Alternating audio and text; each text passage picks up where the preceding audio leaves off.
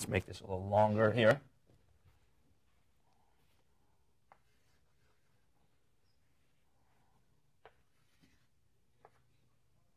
Okay.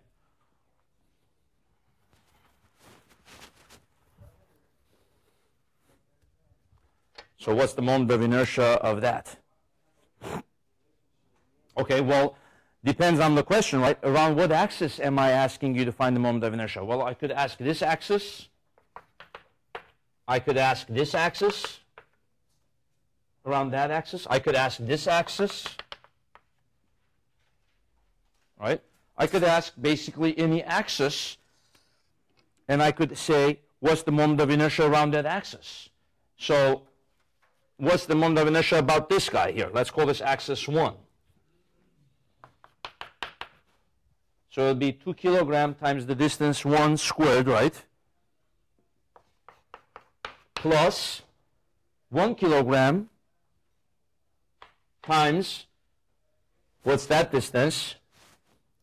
3, right? 3 squared. So it's going to be 11, right?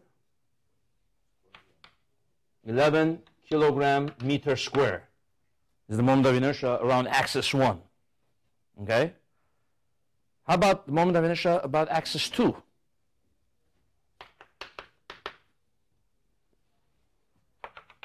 So 1 times 1 squared, right? Plus 1 times 2 squared.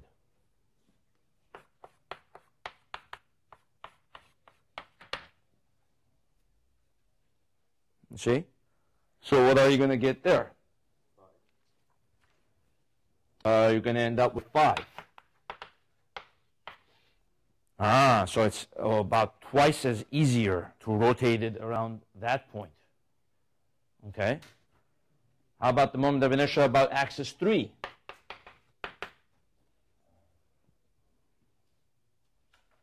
So it's going to be 1 times this distance squared, 3 squared, plus 2 times 2 squared. Okay?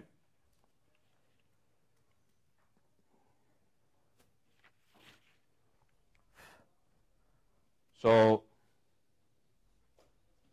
that's going to be 8 plus 3 is going to be, that's going to be 9 or 17. Oh, that's the hardest one, right? So, what's going to end up happening here? So it seems like this one is one of the easiest, huh? Because it's near the center, right? What do you think is going to be the simplest point to rotate this around? Besides these 3. What point is there? Center of mass. Okay? So where is the center of mass?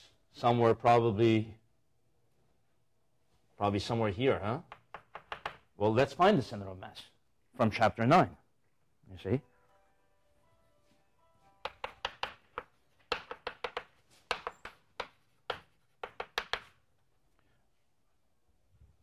So I'm going to put the xy axis right here. So based on that xy axis, where's the center of mass? So it's going to be 2 times 1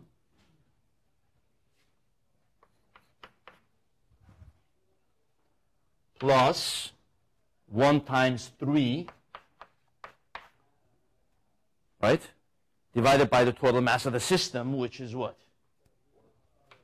Plus 2 plus 1.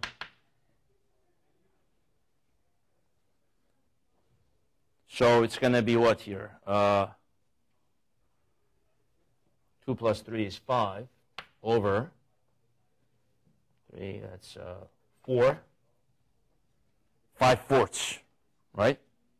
So it looks like it looks like it's about the same place that I thought. It's about 1 1/4. So here's the center of mass.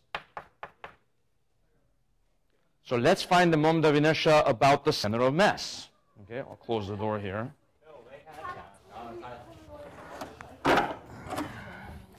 We're going to go roughly about 8, 10 more minutes, something like that. The limit is that 90, right? 90 minutes over there? Oh, okay. Okay. So I'm going to try to push it. Okay, so x is 5/4. So what is the moment of inertia about the center of mass? Okay. So then you're going to say, well, 1 times 5/4 squared, right? Plus 2 times, what is this little distance here? It's just 1/4, right? Plus 1 times, what is this distance here? If that is 1/4, this is, 7/4, right? Yeah, this part is 7/4. So 1 times 7/4 squared. Okay? So what is its moment of inertia? So now it's going to be, let's see here, 25 over 16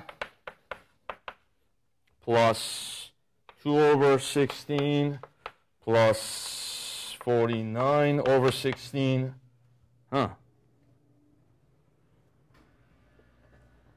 So it's going to be 51 plus 25 is 76. So roughly about 4 and 0.75. Okay. Now look at that, 4.75. It is even less than the moment of inertia about axis 2. So we showed here that it is the least of those possible. Now I'm going to show you how to use the parallel axis theorem. The parallel axis theorem tells you that the moment of inertia about any axis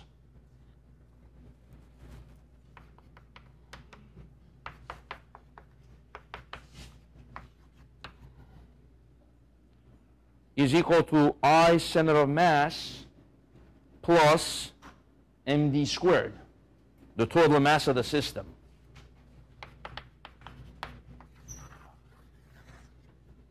Okay, and then we'll do one example of integration one, and then we should end with that. So this is what the parallel axis theorem is saying. Once you know the center of mass moment of inertia of a system, you can translate to any other axis. Okay, so let's say I wanted to find I1. Let's say I wanted to find I1, and I knew that the I center of mass is 4.75, right? So I would put here 4.75, and then I would do the total mass of the system, okay, which is what? 4, right? We've used it here. Then I would do the distance from the center of mass to that axis for which I want to find the center, the moment of inertia. So what is that distance from the center of mass to axis 1 is 5/4, right?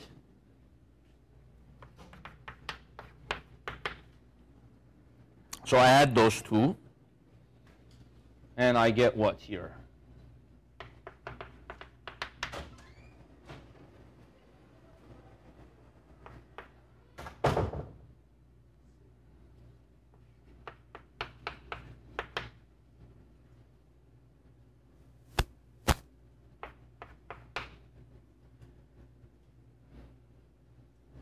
$6.25, right?